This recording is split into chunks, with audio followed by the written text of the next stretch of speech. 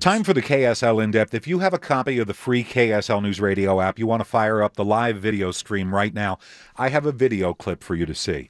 Let me set the stage for you. It's late February.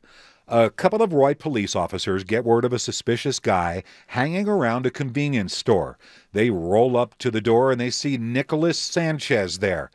I'll let the body camera video explain what happened next. I'll let you know. Really? Yeah. Come over here and talk to me.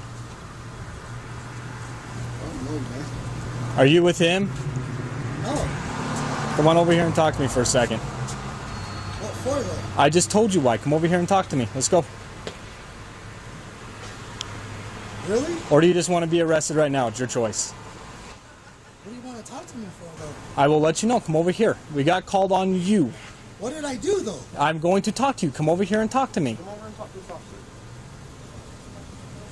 All right, let's go. Okay, over here. Keep your hands out of your pockets for me. Oh, sorry, look, I ain't got nothing. You got a gun on you, do not reach. Yeah, do not reach for it. Put your What? What are you doing, dude? What are you doing? Watch out! Watch out!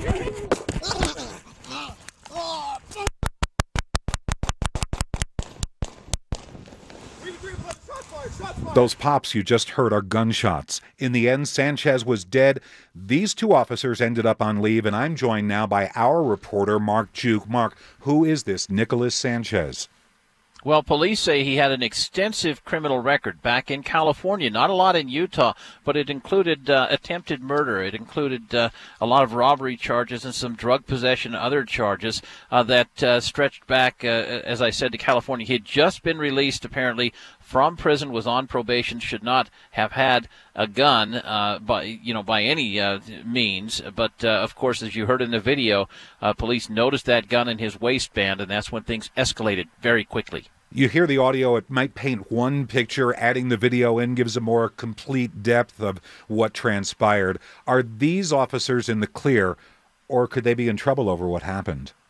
Well, the investigation continues. The Weber County Attorney's Office is investigating this shooting, but Roy police say they felt that they needed to release this video, partially because of the request of a lot of local media, and because those body camera videos exist.